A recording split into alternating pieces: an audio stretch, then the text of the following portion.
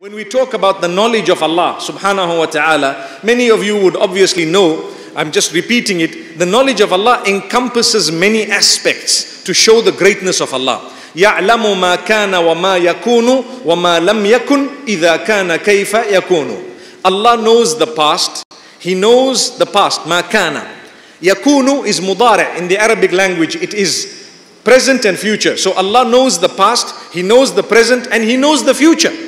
But there is something more than that that Allah knows, which is amazing.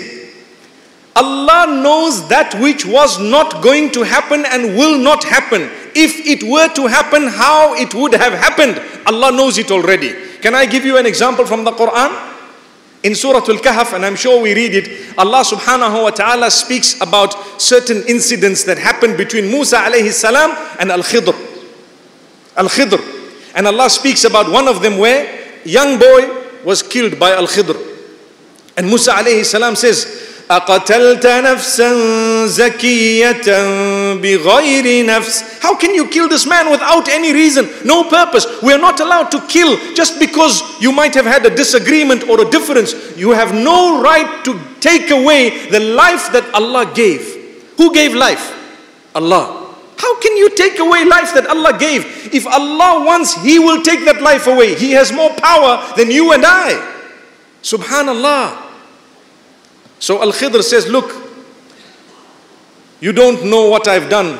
Just leave it. It was from Allah, inspired. Subhanallah.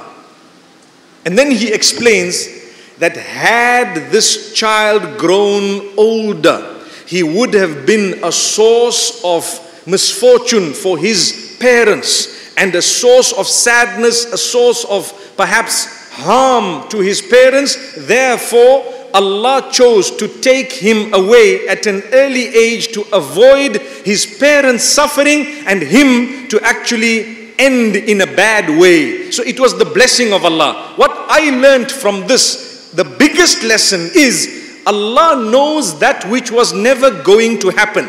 Because Allah knew that this child is going to go now. But Allah knew if we gave him life, which we were not going to do anyway, but if we did it, he would have turned out to be X, Y, and Z. That's the knowledge of Allah.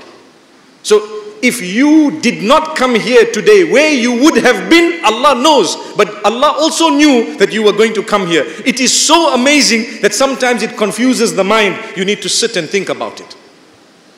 You need to sit and think. That's the knowledge of Allah. He is the owner of all knowledge.